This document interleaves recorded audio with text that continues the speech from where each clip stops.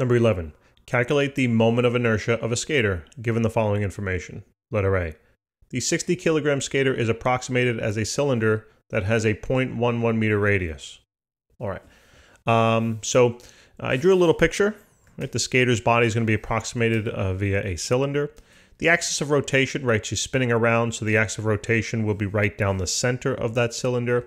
And the radius from the axis of rotation here to the periphery, right, the side portion of her body is going to be 0.11 meters. And her weight, I shouldn't say her weight, her mass is 60 kilograms. So if you reference page 359, I think it is, in your text, you'll see a whole bunch of pictures there with with different figures, and it gives you all of the rotational inertias. All right, now I selected two that will be important in this problem, and for the first part, letter A, only this part is important, okay, on the upper right-hand side over here. So to find the moment of inertia of this particular system, you're going to look for the cylinder that is rotating about a center axis, has a certain radius value to it, and a mass, okay? So this should be fairly straightforward. I'm going to write the formula down here. It tells us that the moment of inertia for this rotating body is going to be the mass of the object multiplied by the radius squared all over 2. So the mass is 60 kilograms. The radius is 0.11 squared, and then just divide that by 2. So plug it into the calculator. We get 60 times 0.11 squared divided by 2. So 0.363. And yeah, we'll do 3 sig fig. So 363. And the units here, you can always reference the formula, right? Mass is in kilograms, radius in meters. So therefore, right, this should be kilogram meter squared. Okay? Straightforward. All right, part B. So it says the skater with arms extended now is approximately a cylinder that is 52.5 kilograms, which has the same radius of 0.11 meters, and has two 0.9 meter long arms, which are 3.75 kilograms each, and extend straight out from the cylinder like rods rotated about their ends. All right. So the key word, I think, there's a lot of keywords, but the key word in order to understand what picture we should choose and how we should kind of draw this thing out is this, that they're rods rotated about their ends. So if you go to that page, 359 in your text, and you look for a rod rotated about an end, about its end, you'd come up to this picture. All right, you'd come upon that picture. Now, this picture is now telling us that here's the axis of rotation. It's at the end of the rod, okay? And in order to calculate the moment of inertia for this particular rotating body, we would take the mass, multiply it by the length of that rod squared, and then just divide it by 3, okay? So that's easy. So we know how to do each arm then, right? So the arm in this picture is going to, if you notice how it's drawn, it's going to extend to the center of the axis of rotation. Why am I drawing it that way? Because that's what basically the problem was saying, that it's rods rotated about their ends. So if the cylinder is spinning right about the center axis of rotation, and they're also telling me that I have two rods that are approximating her arms that are rotating about their ends, I have to draw the arm to look like this, where it goes right to the axis of rotation.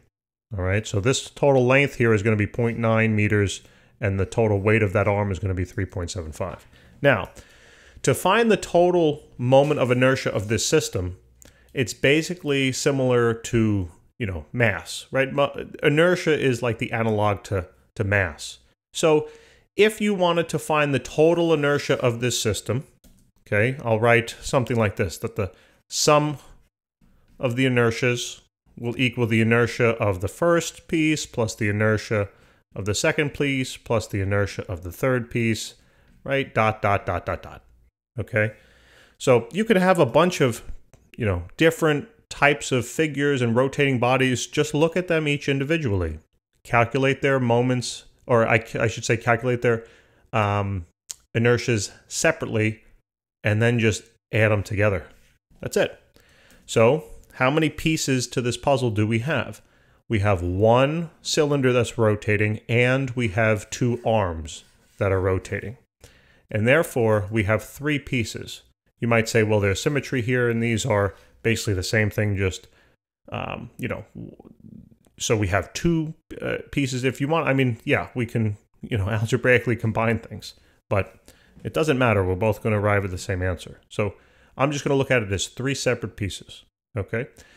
So I'll say that the sum of all the inertias here is going to be the first one I'm going to do is the cylinder, all right, the cylindrical piece.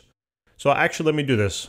I of the cylinder plus I of, I'll call it arm 1 plus I of arm 2. Okay, that's basically now my formula. So I'm running out of space here. We just move this up a little bit. Okay, I'll draw like a little line so we separate some of the work from the picture. So now just start expanding on the eyes. So the moment, or I should say the inertia of the cylinder was approximated, or not approximated, but given by this formula up here on the right. Okay, so that is the mass of the cylinder multiplied by the radius of the cylinder squared divided by 2. Next, I have then the inertia of the arm here rotating about its end. So that is now given to me via this formula right here. Okay, so to calculate the inertia of this arm, I would have to take, as the formula is telling me up here, I would have to take the mass of the arm, multiply it by the length of the rod squared, and divide it by 3. And then obviously I have another arm, right? So we just have to do it again. So we'd have ml squared over 3 as well. Now obviously you can see here you have two of the same thing, right? So I could just, you know, take 2 and multiply it by this thing and then cancel that out. That's what I meant before by you might say to yourself, well, there's only 2 pieces. I mean, it doesn't matter how you do it. Now all we have to do is just plug in the values, right? So remember, consider each piece separately. So the cylinder, they told us that now the mass of this cylinder that's rotating is going to be 52.5. Why is it less than the 60? Well, because now her arms are extended, so we have to treat them as separate pieces in relation to the cylinder, okay? So that being said, the mass of the cylinder that's rotating now is 52.5. Hold on, 52.5. Multiplied by the radius, that's the same, that didn't change. It told us 0.11 squared, all divided by 2. Then plus the second, now the second piece of the puzzle, which was the arm 1, we'll call it, right? So the mass of that arm is 3.75 kilograms. The length now of the arm, as it details in the picture over here, you see the length is the total length of the rod, all right? Not the radius, it's the length from the tip all the way to the end of where it's rotating. That length is going to be 0.900 squared, okay? And then just divide that by 3. And similarly, I'll write it again, okay? You could just take that value, though, obviously, and multiply it by 2. Doesn't matter. So 0.900 squared, all divided by 3. Running out of space. And let's calculate, all right? So 3.75 times 0.9 squared divided by 3. I'm actually going to, my calculator, multiply it by 2. All right, and then I'm going to add to that the 52.5 times 0.11 squared, all divided by 2. So we get 2.34. All right, so I'll put it up here now. So the I of the total system is going to be 2.34. So we have 2.34. And that will be, again, the units here, right? Same, kilogram, meter squared. All right? Guys, thank you so very much for tuning in. Please remember to subscribe. Definitely helps us out tremendously. We would thank you very much. Appreciate it very much. Tell your friends. All right? We'd love to help them out as well. And I look forward to helping you with the next question. Take care.